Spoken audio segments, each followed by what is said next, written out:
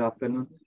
So my name is Mohammed Usama, and I am a research fellow at Machine Learning and Intelligence System Lab at SEECS NUST. And today I'm going to talk about application of AI and multispectral imagery for crop health monitoring. So this is the outline of my talk. I'm going to talk about the little bit, go through the introduction, then what actually is the multispectral imagery and what are our proposed solutions. Then I will talk about a little bit about vegetation indices and application of AI in health monitoring. So why do we need these scalable and modern precision farming solutions? First, I'm going to go through a little bit about the importance of agriculture sector. Basically, agriculture development is one of the most powerful tool to enhance GDP of most the developed nation ones and also the developing nations. So by 2050, we are projected to feed around about 9.7 billion people. And if we grow in agriculture sector, so it would be more effective, 2 to 4 times more effective in rising income rather than developing other sectors. So it also is very much crucial for economic growth, accounting to 4% of GDP in developed countries and about 25% of the GDP in some of the developing countries. So this is actually the tetra model of agriculture. Agriculture sector not only cooperates to these sector, but also these sector would also cooperate back to the agriculture for overall GDP production. So agriculture will contribute to fuel, food, feed, and fiber, and the byproducts of these sectors would also contribute back for the agriculture development. So this overall is the agriculture life cycle, which contributes to about 25% of the GDP. So next, in spite of having tremendous potential in agriculture sector, Pakistan is not that much developed in agriculture sector right now. So there are multiple reasons. One of is due to the presence of these climate changes that are happening nowadays, and second one is due to the crop pests. Pakistan has the most diverse number of pests in the region, and because of climate and humidity conditions, these pests affect crop badly and disease impact is worse.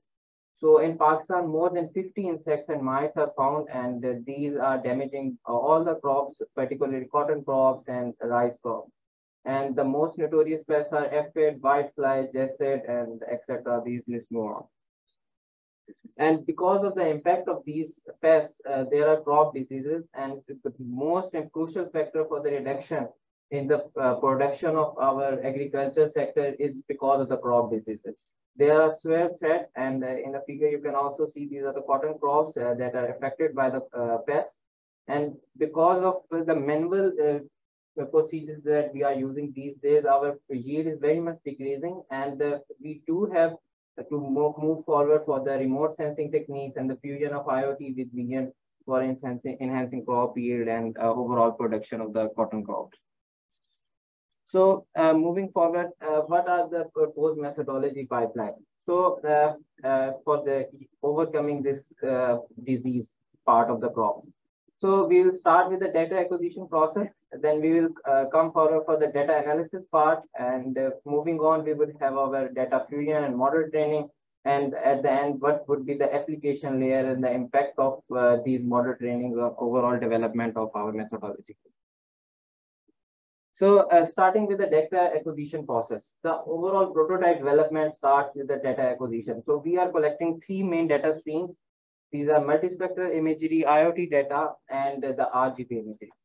So this is some of the raw pictures that we have collected from the corn fields in Germany using the RGB imagery camera.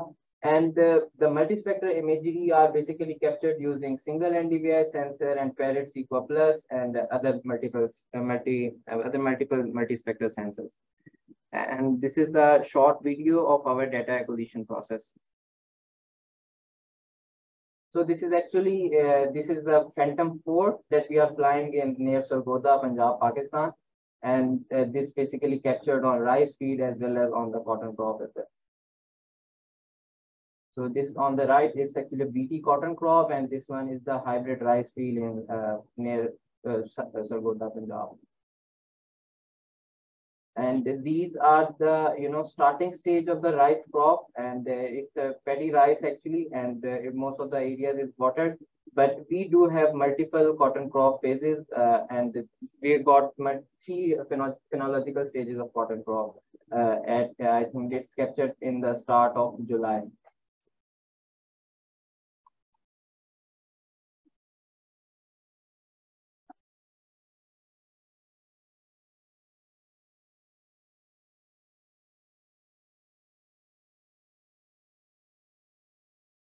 Moving forward, I will start talking about our methodology from the multispectral imagery perspective. So why we are using multispectral imagery instead of using RGB imagery?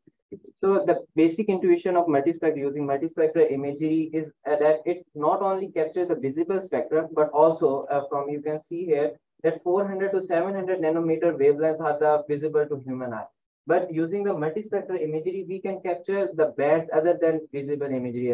These are visible here that NIR1 and NIR2, we are capturing it. And why do we need these bands? All the vegetation indices that are basically using for the computation of phenology stages and disease estimation are using these multispectral bands, NIR band, red band.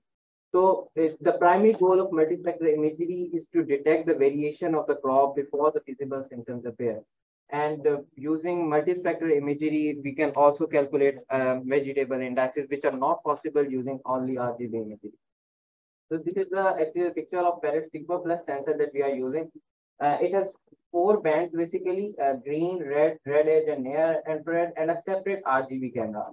You can see here that 1.2 megapixel is the resolution of each multispectral band, and RGB camera is of 16 megapixel resolution. And I will show the snippets of some of the snippets of these bands. So these are the snippets captured on the cornfields in Germany. This is the green band, NIR band, red band, and a red edge band.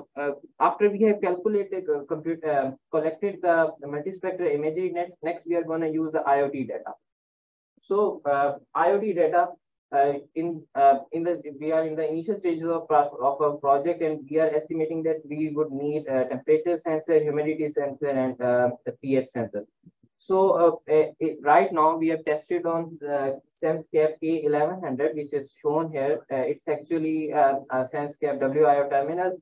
And on the left side of it, you can see this is the LoRaWAN protocol that if you want to data on your cloud, you can use either LoRaWAN protocol or the Wi-Fi.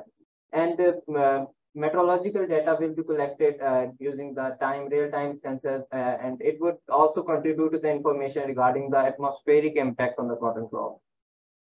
This is some of the testimonials of how the data looks like. This is the humidity sensor values, and it's actually captured 5 times a day, and it's a real-time series data. And this is the mean temperature values of our SenseCap group sensors that we are using in our field.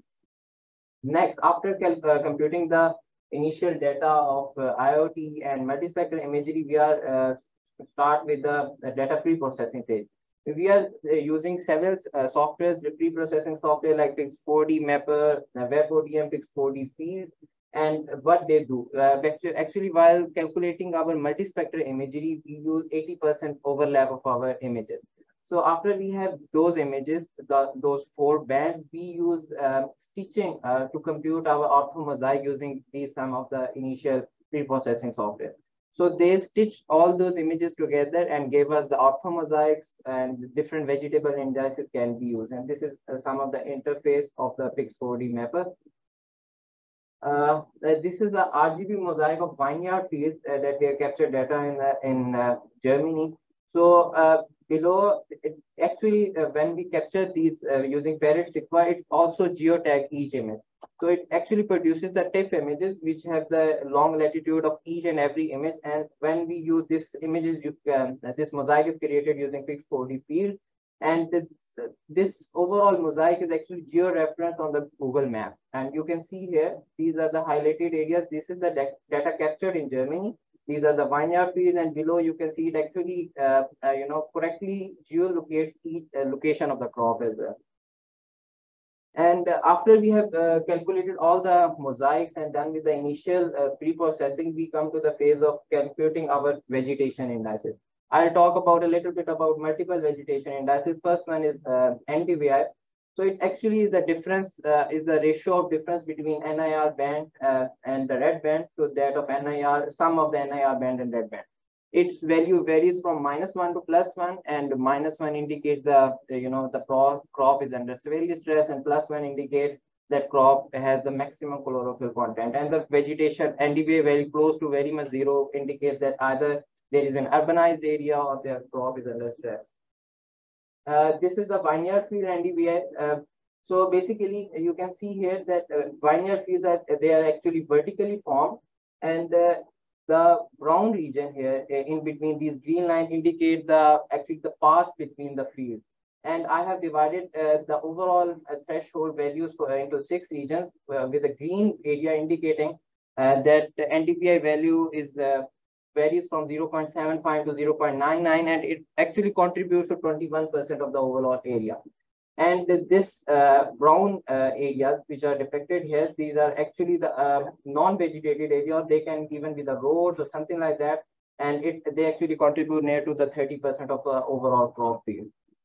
And this one is also the cornfield NDVI captured in New Mole.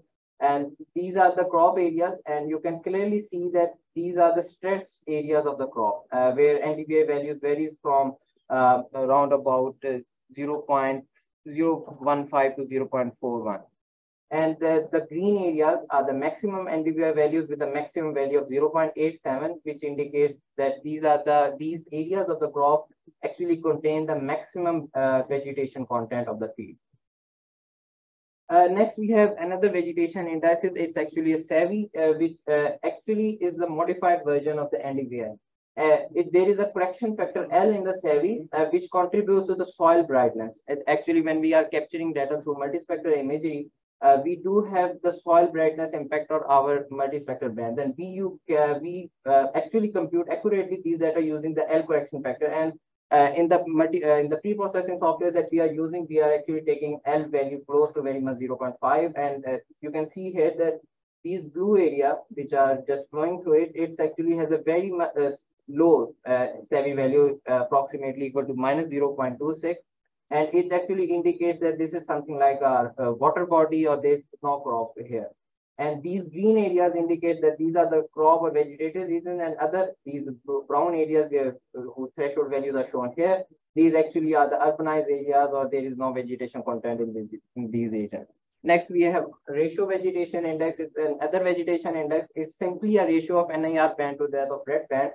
And why we are using it, NDVI value is bounded between -1 to +1, but RVI value just varies infinitely.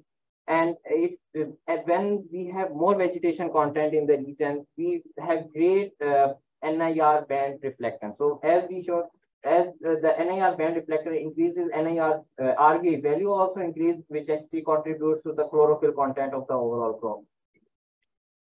Moving on, once we have calculated these NDVI maps, now we are using thresholding method to actually find the hotspots of crop in the region. What I've done is I have used 100 by 100 kernel and applied to the whole NDVI map, and I have used set the threshold value to -0.2.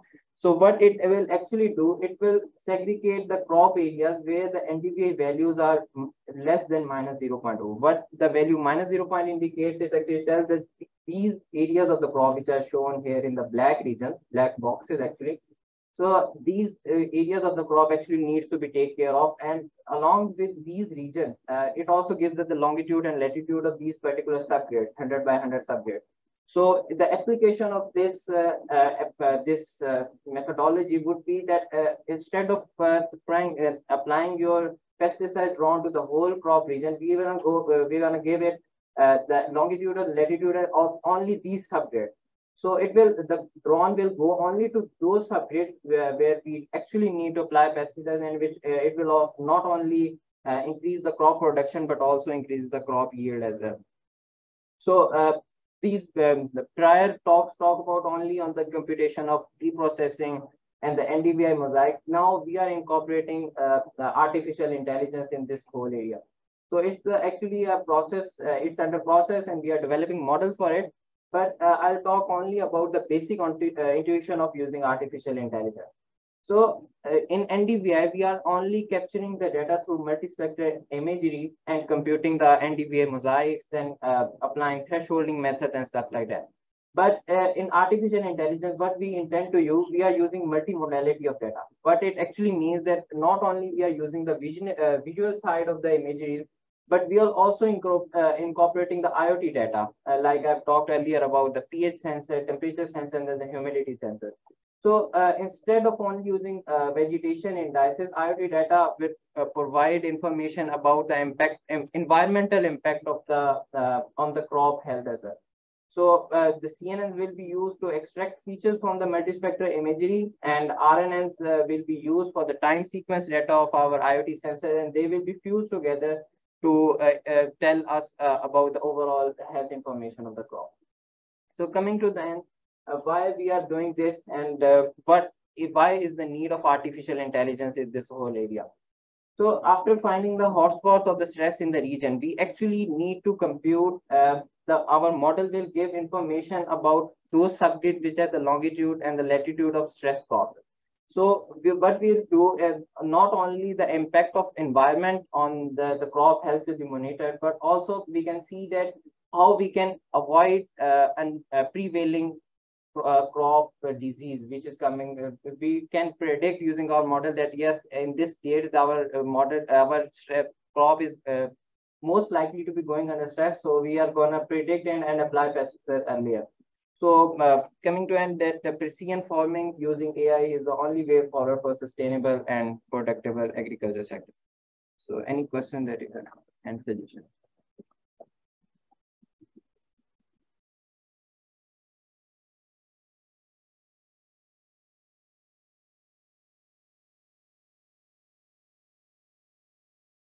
Any questions from Steve?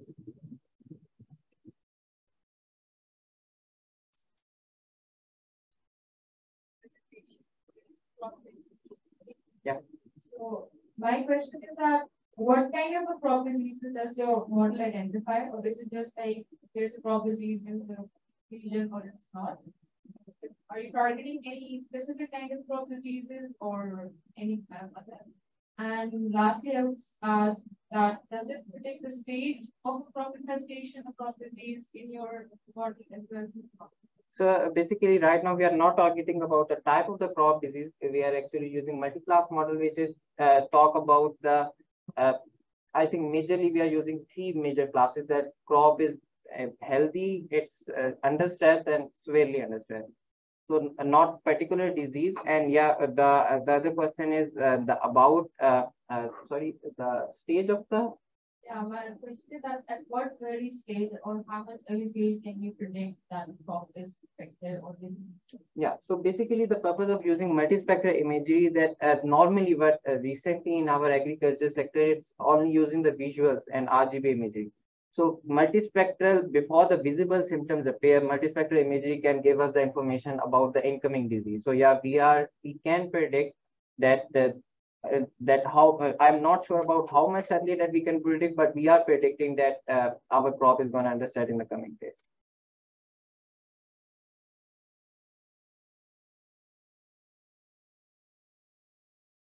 Any other questions? All right, thank you very much.